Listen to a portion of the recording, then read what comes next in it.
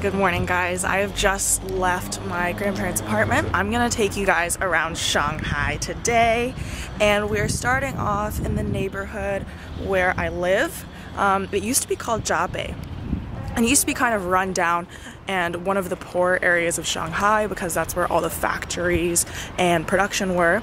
But recently, in the past like 10 years, I'd say, they renovated it. So all the buildings around here, including the one that we live in, neighborhood behind us looks like that. All that is new.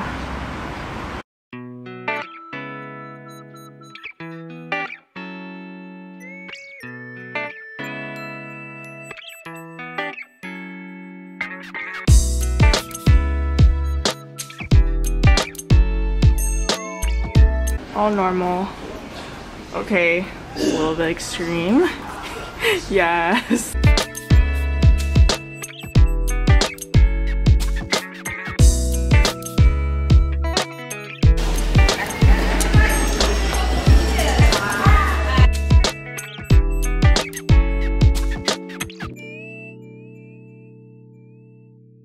We're now at People's Square. Doors will open on the left. 到上海博物馆，请从1号口出站。到昂地教育人广校区。So we're currently transferring to line 2, which is the line where most of the touristy / like landmark sites you want to see in Shanghai are. We're at People's Square, which is one of the busiest metro stops in Shanghai, and we are going to Pudong. This isn't even considered rush hour and super packed. This is relatively normal, especially for line 2. Welcome to Pudong.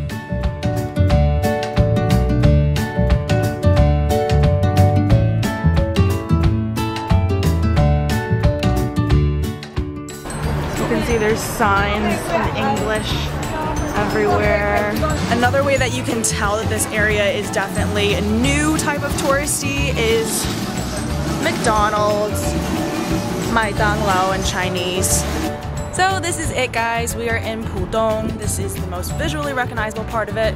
You can see a really good view of it across the Huangpujiang, which is where the name Pudong comes from. Huangpujiang is the river that separates Pudong, aka Pu East, and Pu Xi, which is Pu West. All the coolest parts of Shanghai, though, everybody can readily agree, are in Pu Xi, so west of the Huangpujiang River, and that's where we're going to be spending the rest of the day. Appreciate this view one last time.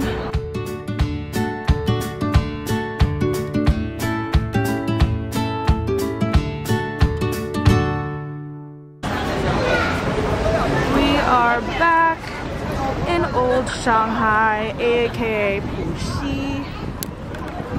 Right now, I'm gonna take you guys to Yuan Garden / Chenhuang Temple.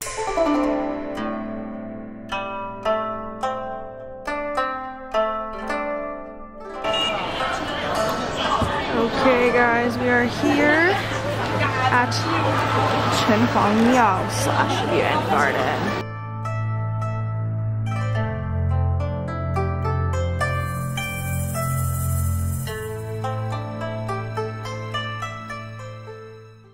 So as much as I love this area, because as you can see, nice architecture, it's poppin', the architecture is not actually that old. It's renovated from what it used to look like when it was Shanghai's old Chinatown. And I know that sounds weird because you're like, we're in China, why is there a Chinatown? Well, it's because the British and the French colonized other parts of Shanghai, and the Chinese people were only allowed to live here. Here's a line of a bunch of stalls of traditional Chinese handicrafts. This guy is doing calligraphy. This is traditional Chinese paper cutting. Starts from one piece of paper and then they cut it into the shapes. Some loops. Oh, hold on. Excuse me. So now we're at one of the most famous spots of this area, which is called Jiuqiqiao, aka 9 Bend Bridge, I think it's directly translated into. But basically, it's this windy bridge that has 9 bends. You can see it in the back.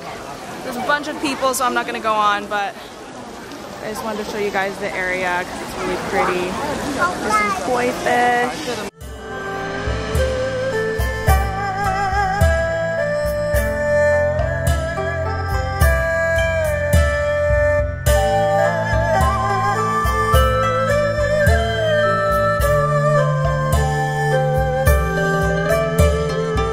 Right now we're exiting the touristy area of Zhang where we were just at.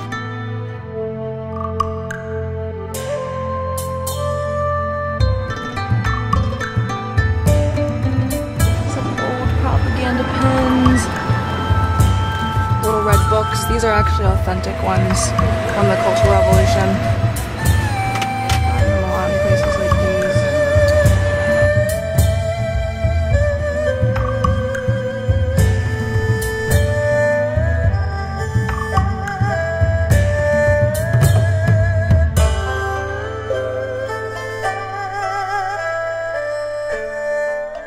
This is the gate that marks the official exit of the Shanghai Old Street, the section that's touristy anyways, and now we're gonna go into a more authentic, residential, less touristy side of Old Shanghai. And also, in case you want to see, here's some more propaganda about loving your country. So I know the word propaganda sounds kind of freaky, but if you actually look at what they're saying, most of it's really just, look, this is how we want our society to be. We want everybody to be happy and harmonious together. So for example, take a look at this one behind me.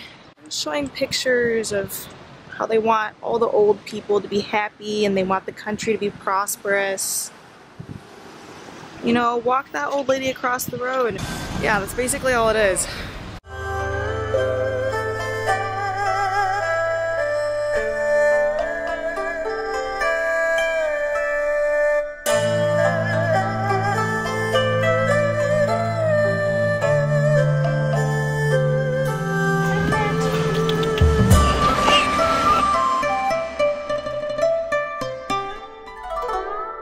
This is a more authentic version of real Shanghai because there's actually Shanghainese people who have been here for generations and generations who live around this neighborhood.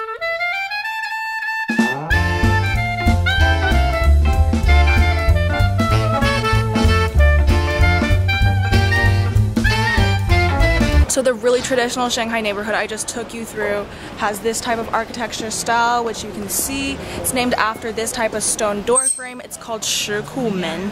You can see this everywhere around this area, and if somebody's living in one of those, then you know that they are super old Shanghai people.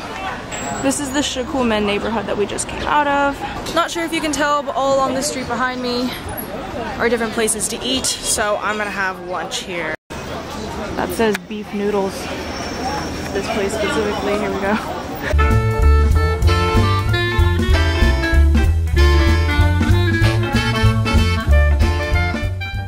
We're gonna pay with Alipay now. That's how it's done here.